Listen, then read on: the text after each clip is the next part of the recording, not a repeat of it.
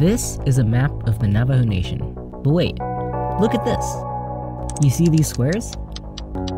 They form a massive checkerboard of land almost 150 miles wide, unbeknownst to the entire world. And they're not alone. So what are these checkerboards? Why are they all over the United States, and why does no one know about them? This is more than just a story about squares on the map. It's a story about colonialism, geography, economics at its best and worst. So let's figure out together what land checkerboarding is, and the reason why it exists. Oh, sorry, not one reason. 3.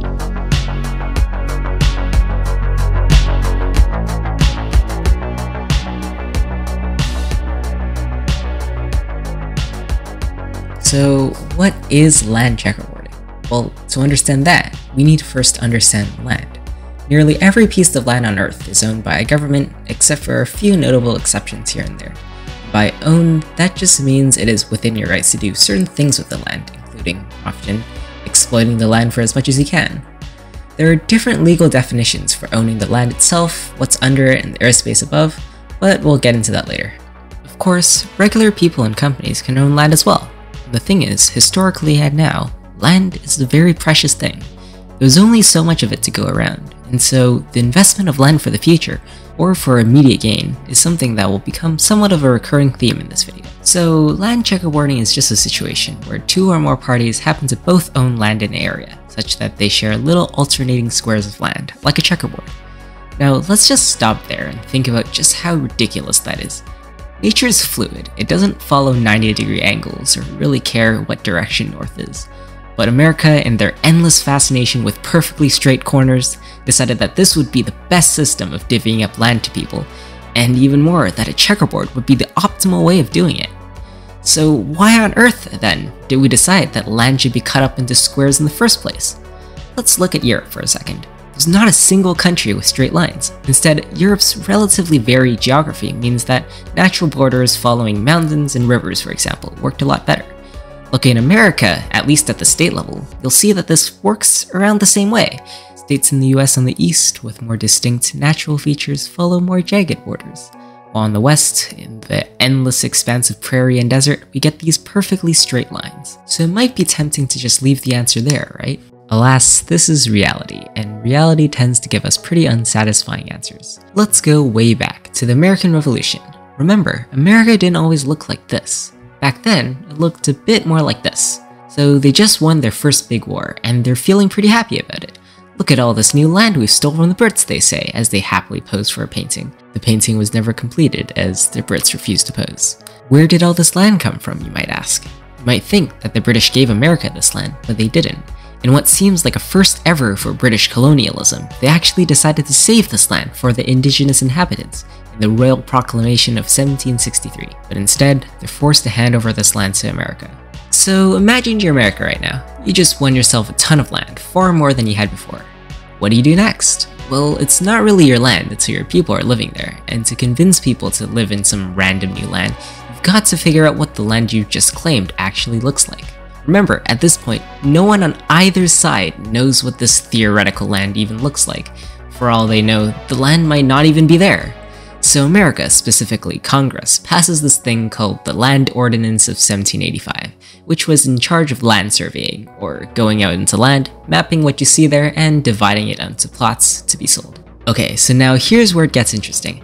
How do you think the good old Europeans had been doing land surveying for all this time? Remember, they don't have Google Maps or giant cameras flying in space. What they did have were trees and rocks, and so that's how they divided land. A typical land plot using the meets and bounds definition could go something like this. Start at this corner between two walls near an apple tree, then go north 150 rods to the wall near the road, then east until hit this oak tree or something like that. Obviously, this was not a very good system. If someone cut down that oak tree, for example, you just don't know where your land is anymore. And so America's thinking, we need a new system, one that isn't as inconsistent and works regardless of what the land looks like.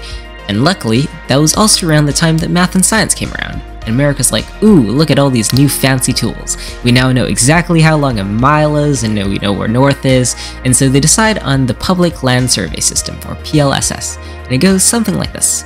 Start by planning two lines, one being the baseline going horizontally and one being the meridian going vertically. Using these two lines, create a grid of 6 mile by 6 mile squares. Each of these squares would be called townships, and inside each township were 36 smaller squares, 1 mile by 1 mile, and each of these smaller squares could be surveyed and sold to settlers. Using this system, they ended up surveying over 3/4 of America's land, basically wherever they could, which is why, today, nearly every corner of America on a map is cut up into these squares. Of course, one downfall of the system is that, well, the Earth isn't a giant grid. Rivers don't flow in perfectly straight lines all the time, never. And as we've seen so many times in history, arbitrary straight lines in nature don't work very well. And more obviously, the Earth is not flat, so there's so many sections where the ye olde map makers had to slightly adjust for the Earth's curvature to keep going straight. But okay, America's pretty happy with this. Their people are now moving west, buying up all this land, and it seems like things are alright. Now let's fast forward to the 1850s. America's going wild up there, buying up this land in 1803, fighting Mexico, and they just won Texas in 1848. And they look comparatively huge now. But again, same problem. If you don't have people living there, then it doesn't really feel like it's your land. And so now, it's time to look at the second piece of the puzzle, railroads.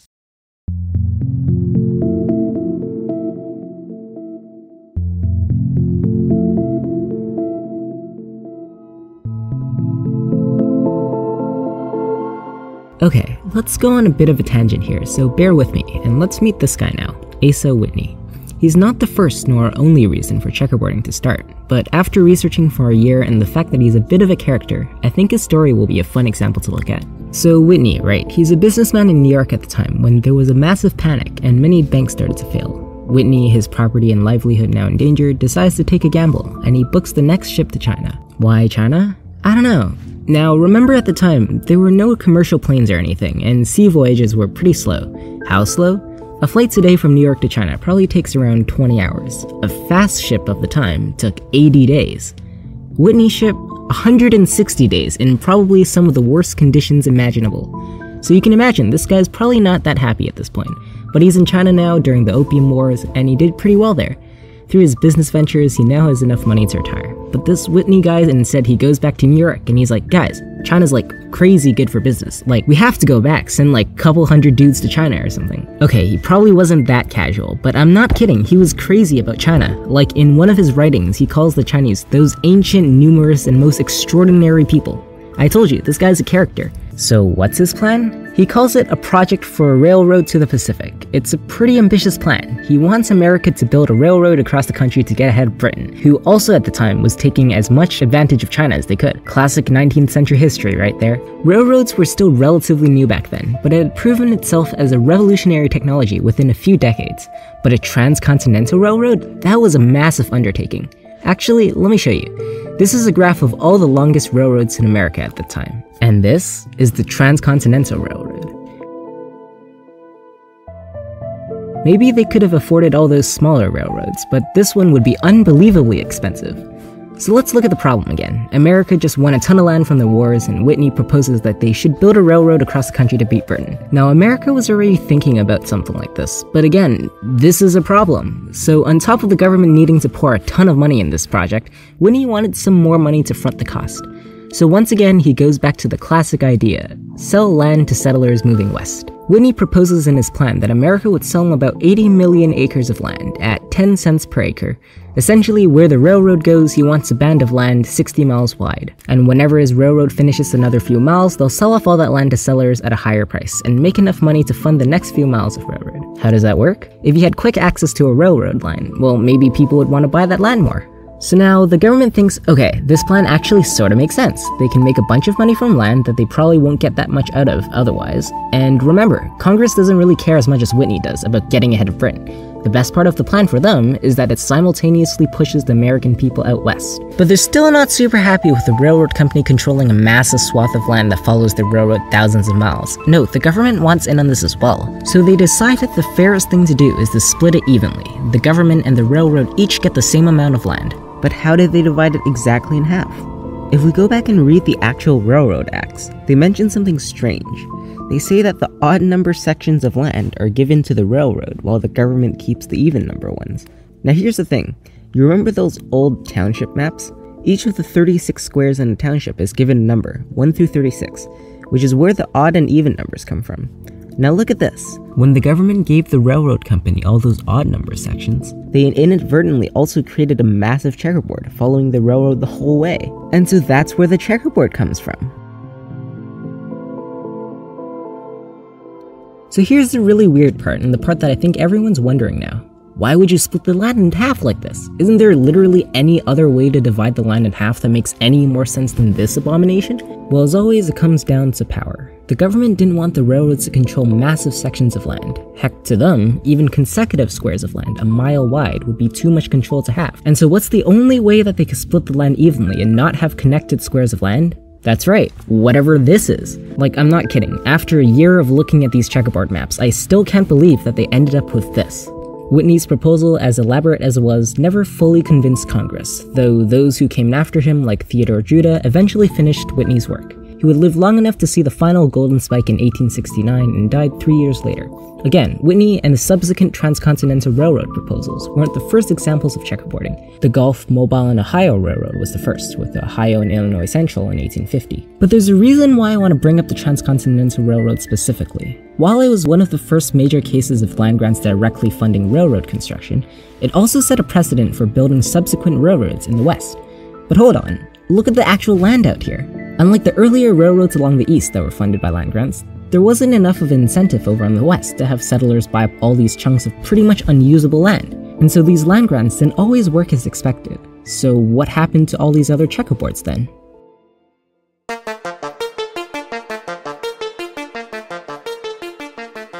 Okay, so at this point in my research, I thought I was done. I mean, if you look at all the articles about checkerboarding, nearly all of them just talk about railroads. And so I was convinced, almost trying to convince myself, that every case of land checkerboarding was as a result of some railroad.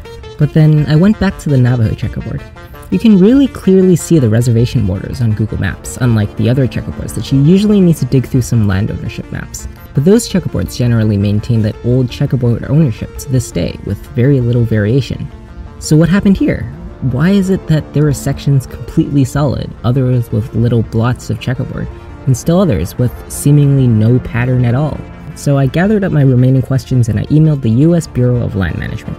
They got me in touch with Mark Ames, who agreed to be interviewed, and he confirmed my theories on the railroad, which was always good to hear. Okay. When I went to law school, one of the first things they told us is, do not come in under the misimpression that law is based on fairness and logic. It's not. It's based on lawmakers and the needs at the time and whatever's going on in society, right? So I can't tell you that this was based in logic. I know that they'd say for every one section of developed railroad, we're going to give you 10 sections around the railroad, with the natural idea that the closer we are, the more likely our value will go up to. And then the railroad sells them land, and they build houses, fields, agriculture, and other income-producing things for the United States. They envision towns springing up all along the railroad, and that is kind of what happened, you know. But as we kept talking about the Navajo situation, he encouraged me to look into the Dawes Act. That's the one I would love for you to get interested in. Which is so let's briefly look at what happened here. Back in the 1800s, America was sort of in that dream of manifest destiny and all, and a huge part of that was getting people out west. But again, there were already people out west, Native Americans, who've basically been looking at the situation like, guys, I know that we don't really say our tribes own land because we all share it, right? But that doesn't mean we don't exist and you can just claim it.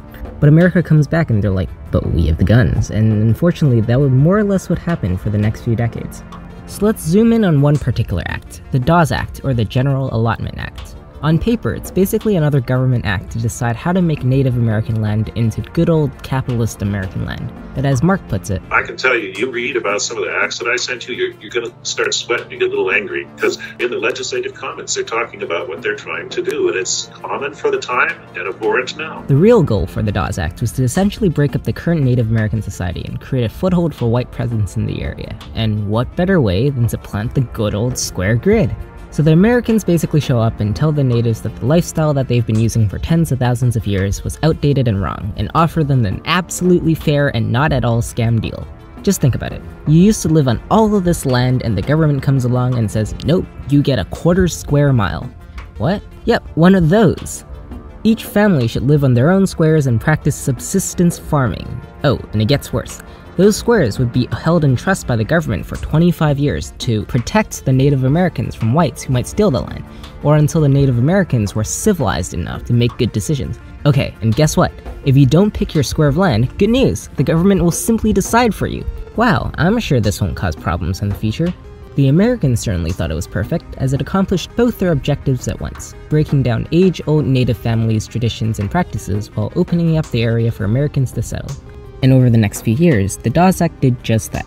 Native Americans all across America were allotted and confined to these small squares, scattered across where their land used to be, while often nearby squares would be owned privately by white settlers and the government. And over time, the distributions of these plots led to the creation of countless checkerboards across the West. Back in the Navajo checkerboard, we see a combination of the two factors. You've got all these random chunks of squares just all over the place. But then, closer to the main highway here, you've got an almost perfect pattern of checkerboard. And if you zoom all the way out, there's the railroad, specifically the Atchison, Topeka, and Santa Fe Railroad, one of the big railroad networks back then. And you can outline almost exactly where the old land grants used to be, where the checkerboard devolves into the Dawes Act allotments. So that explains the difference in checkerboarding pattern. The whole area was affected by the Dawes Act, where the government designated allotments for Native Americans to move to. Above the white line, which was the edge of the railroad land grant radius, you can really clearly see what the Dawes Act did to the land. And all the squares south of the line are a mix between allotments and the railroad's land grants, which explains why the land has much more of a uniform checkerboard pattern. Okay, and then there's still more. This isn't directly related to checkerboarding, but in the Dawes Act, there's this thing the Act introduced called fractionated ownership, and one of the stupidest things I've ever seen. Listen to this. Imagine you're an American Indian at the time, and the land you can live on suddenly goes from this to this, and you're given this tiny square to live on for the rest of your life. Then, when you die, your family, with their own different plots of land, should inherit a bit of your land as well. But wait, nope, that's what would make sense. Instead, in what is probably the most convoluted but American idea ever, the land ownership is split among your heirs, but the land itself is not. So now, if you had, say, 4 children, they would each have a 4th say in whatever should happen on the land. Now think about what happens after like 6 generations. Now you've got like 200 people, each with a small vote, but collectively all sharing the land. Why would the government want to do this? Think about it. If you ever wanted to build infrastructure on the land or make an important decision, you need to get all 200 people together to agree, which of course is almost impossible. And since the standard of living was so difficult to improve, the government found it so effective that this still happens to this day. And one more thing, I want to be clear. The Dawes Act didn't just target the Navajo specifically. There are many, many more examples of this land grant policy affecting other tribes. Back to Mark. You'll see that the Dawes Act was repealed, and it was basically said, why the heck did we ever do this? But now, looking at it 200 years later as we put together all the bits and pieces of the land of the reservation today, we finally see what a century of colonial rule does to the land and the people living on that land.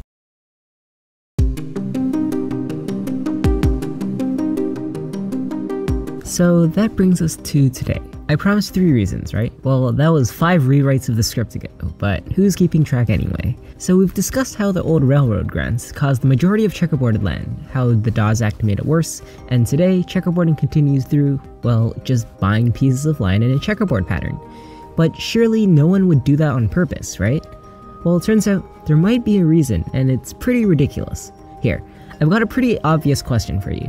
Should it be legal to walk across this corner if you're allowed on these 2 plots?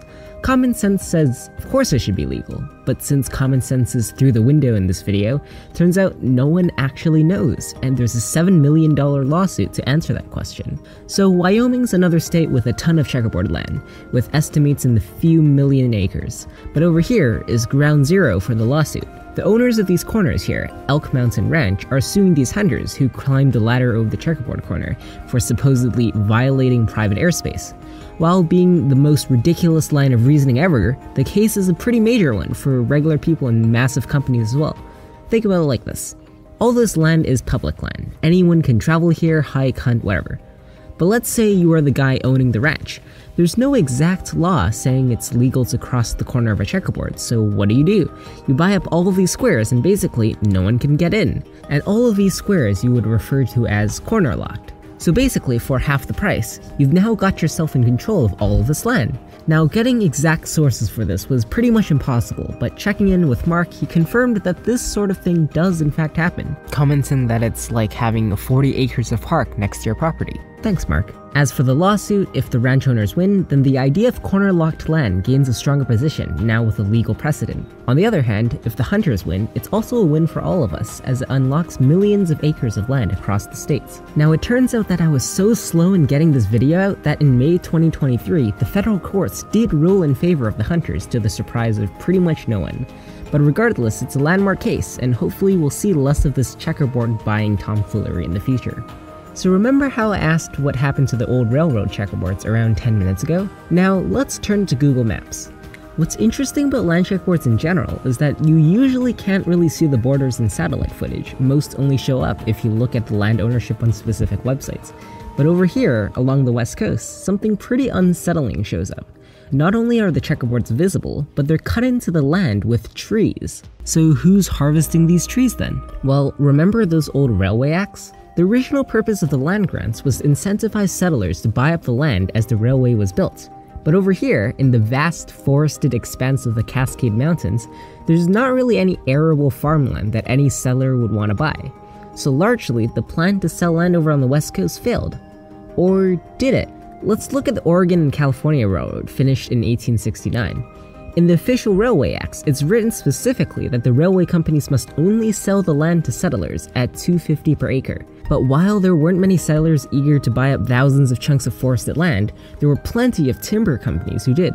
And those timber companies paid much more, sometimes up to $40 an acre. Of course, such deals were illegal, but who cared? The railroad companies wanted the money. And so over on the west coast, many of these chunks of land ended up getting sold to timber companies, who essentially deforested much of the land.